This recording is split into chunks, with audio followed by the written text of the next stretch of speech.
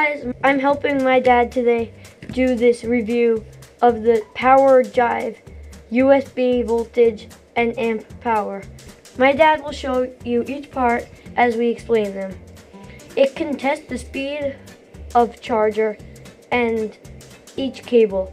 This can show the voltage of the charger and the power outputs in amps. My dad says it is a must-have device, as you can clearly see why.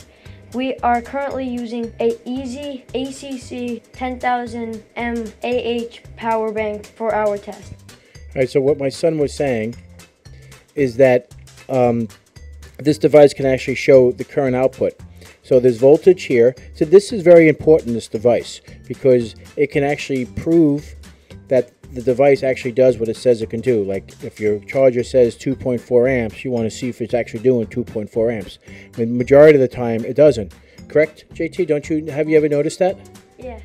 So which is important to see how it's like no current right now, because it's fully charged. I'm charging my cell phone. So this shows at this current time it's only putting out 0.07 amps because it's a smart charger. The cell phone knows when to stop charging, even though the power brick that we're using, which is this is the 10,000 milliamp easy ACC device that we are currently using at this time. And the device is plugged in here. And then it comes here, and then you plug in your device here to your cell phone or iPad, whatever you want, whatever you have. So this is a must-have device to see what your device is actually doing. It's really crucial. So if you have like a charger and it says that it does 1 amp, you want to see if it's actually physically doing 1 amp, because it'll actually show here on the screen. See, that just jumped up to 1 amp just a moment ago. Let me just check my cell phone real quick here. It's at 100%. So let me unplug it and shut it. It's kind of sort of, this will actually time out eventually, and this will shut off.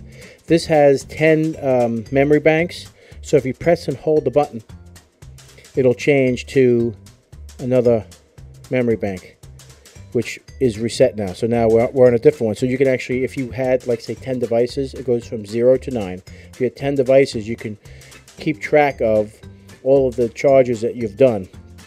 So in other words, this number down here lets you know how many milliamps has been charged from the device to the phone.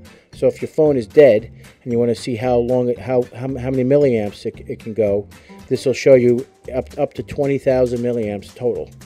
It's like I said, this is a must-have tester. It's a must-have tool. You must have this within all your stuff, because if you just don't know what is being charged at the current rate. Like, why is this taking forever?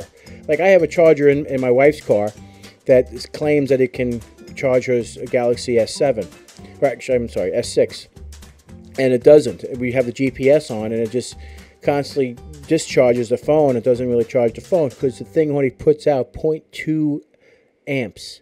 That's it. So that'll never work. So it says 2.4 on the device, but it actually only does 0.2 amps. So it's false advertising, and this product will actually prove that. See, it just shut off now because there's no current draw, so it shuts off. So anyway, if you like this video, guys, please thumbs up. If you don't like this video, thumbs down. And JT, say goodbye. Goodbye. Thank you very much, and have a great day.